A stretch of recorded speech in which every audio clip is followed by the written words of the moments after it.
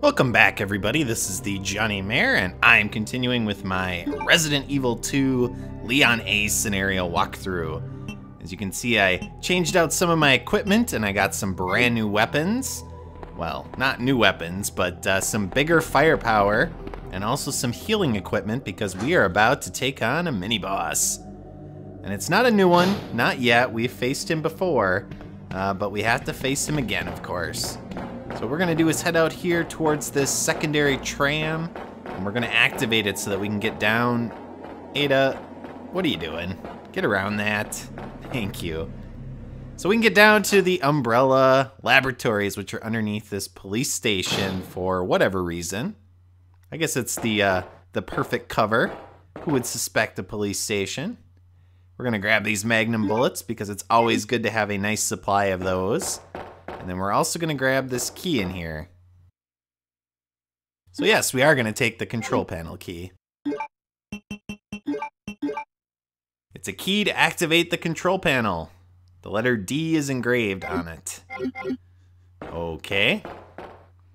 So of course, it can't just be in the system. So now we have to go all the way outside. We have to activate the little control switch out here, and then we will be on our way. So let's hop down, go over to the little control panel here. There is a keyhole, shockingly, and let's use our key. Yeah. So if the flare wasn't enough to bring all those zombies around, now we have this air horn going off. Luckily, it's not doing it anymore.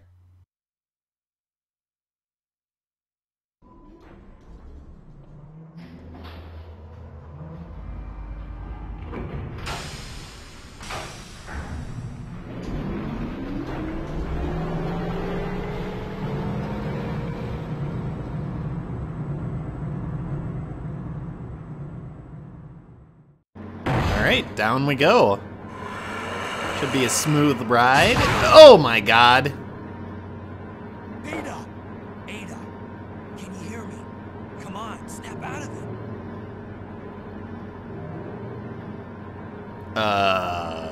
it! Okay, there's something out there.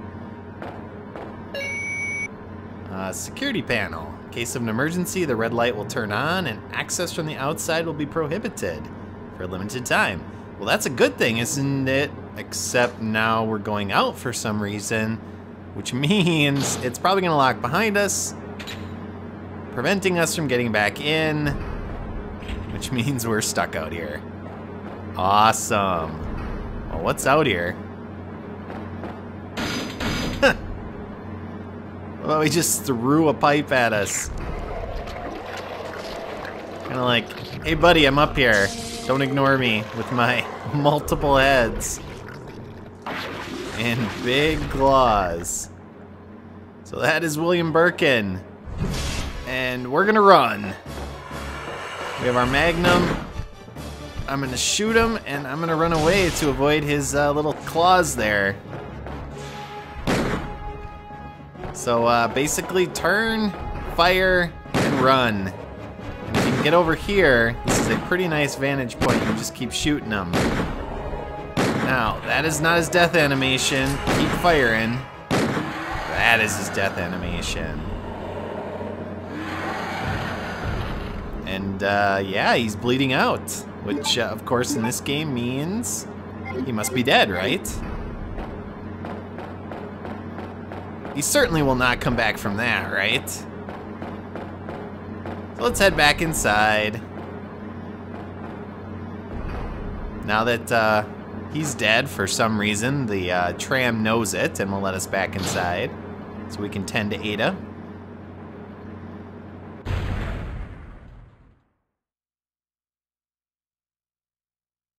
Don't die on me, Ada. Come on. Wake up. Come on.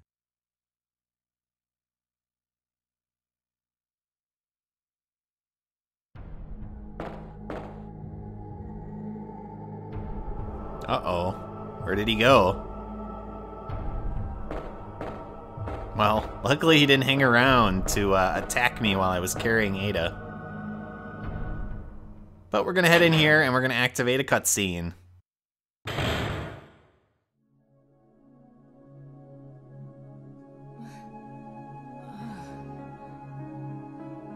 Welcome back.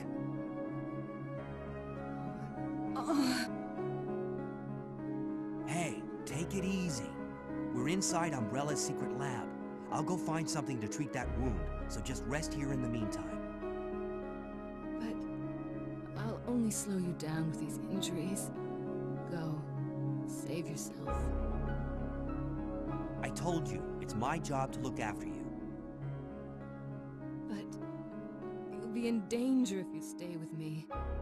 I know I've only known you for a short period of time, but I really enjoy being with you. I know I'm not capable of caring about anyone, but I don't want to lose you. We're leaving this place together. Wait here for me. I'll be right back. Aww. They have feelings for each other. And for some reason, it unequips your weapon. I guess because he can't carry it while also carrying Ada. But be aware of that. Don't assume it's still equipped. We're gonna grab some shotgun shells. There's a green herb over here. And then there's also some magnum rounds, I believe. All right. And then we're gonna do some item management. So I'll meet you guys back here in a little bit. After I pick up the ink ribbons, which I can't. Awesome. All right, so I dropped a lot of that stuff in my item box there because we have quite a few more items to pick up in the underground laboratories here. And we're not gonna need the Magnum for a while, so I stashed that away, including the ammo for it as well.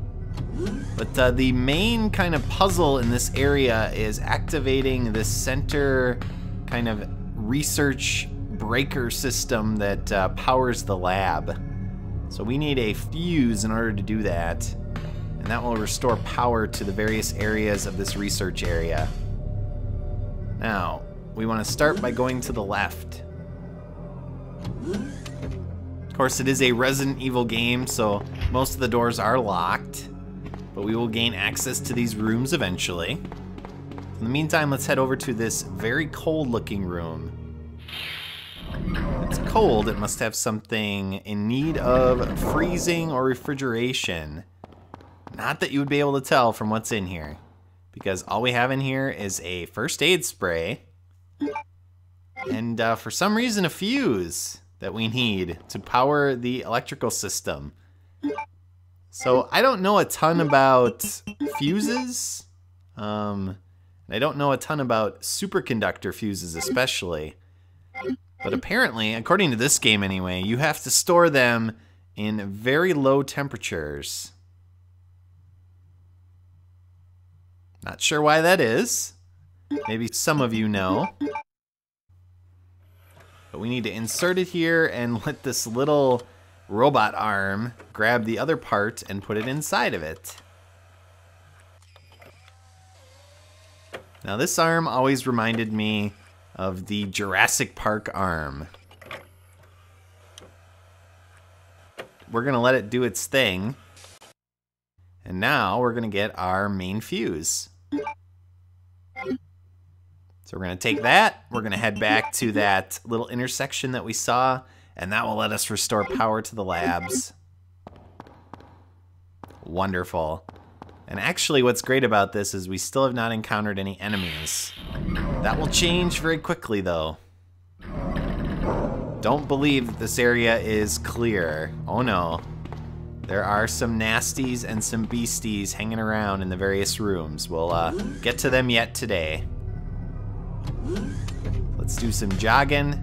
We'll head back to this main fuse area here and insert our main fuse. And because it changed color, you know it's working. So now we're gonna head to the right. And now we're gonna see some new enemy types. We haven't seen new enemies in quite a while. So it's an interesting change. First, we're gonna head to the right here. We're gonna head through this door because the door on the left there was locked. You'll notice Leon's gaze goes to the screen. We'll get to that in a little bit, but first, hey, it's a flamethrower. Now that is an item I don't ever really use. The range of the flamethrower is actually very poor. And there aren't a lot of enemies in the game that are worthwhile to actually use it on, and you saw that it's based on a percentage system. So the more you use it, you know, it goes down in percentage. It takes up 2 item slots. It's really not that great of an item, and it's certainly not that great of a weapon. So I pick it up just for completion's sake, but I'm not really going to use it at all. Now I've heard it's useful for a particular enemy in this area, but the way that enemy attacks, it just doesn't seem to be that helpful, because you have to be very close to it in order to use it. So this little memo here is just telling us about their kind of emergency plans in case something happens. Not very helpful. Now what is helpful is this user registration. We need to know that our username that we have to use is called guest. So note that for the future.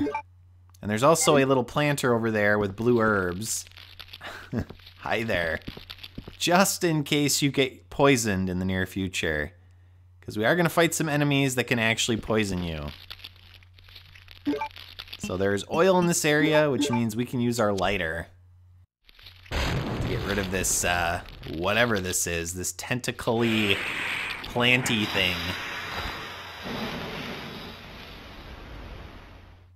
And surprisingly, we can actually hop up there and slide through this little vent. So we're gonna do that, get into this room on the other side, and there are some things waiting for us, and that is a new type of liquor. Oh man. Oh man, I thought it was dead. Playing possum.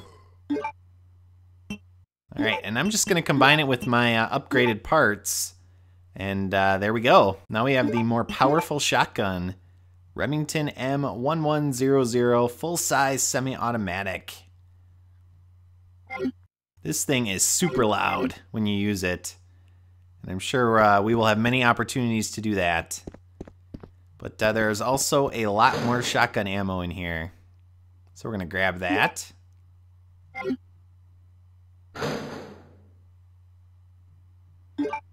then we're going to head back to the door. I think there's some ink ribbons as well. We're going to unlock it, and we're going to get another new enemy type once outside, and that is a plant-like creature. Now, the plant has a couple of different attack patterns. It will whip you with its vines, it will spit a poison substance at you, and it will also grab you and spit the substance directly into your face. So we need to activate this shutter here, and there are 2 of them on the other side of this door.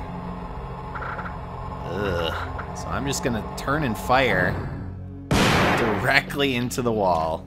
Ow. It takes, 2 to 3 shots from your shotgun to kill them. And you have to be careful because even when they're dead, when you walk by them, their tentacles can still whip you and do a small amount of damage. Like that. I'm actually surprised I didn't take more damage than that.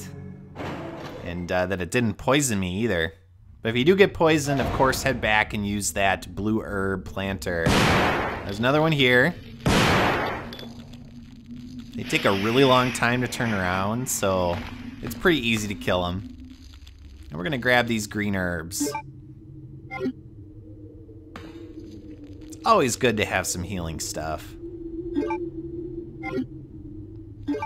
And we'll combine them. I should probably use one actually, in retrospect. I did get hit a few times. So it's, you know, good to make sure that Leon's in tip-top shape. Let's head down the ladder. Another massive plant thing. Luckily, we don't ever have to take that on, which I guess is a little bit of a spoiler. But now we're in the bowels of this area. And yes, you can hear them. There are lickers down here. They're hanging out around that corner. Come on, buddy. Come and get me. Oh, jeez. Come on. Wow. That was so powerful, it pushed me back another camera angle. Oh my god.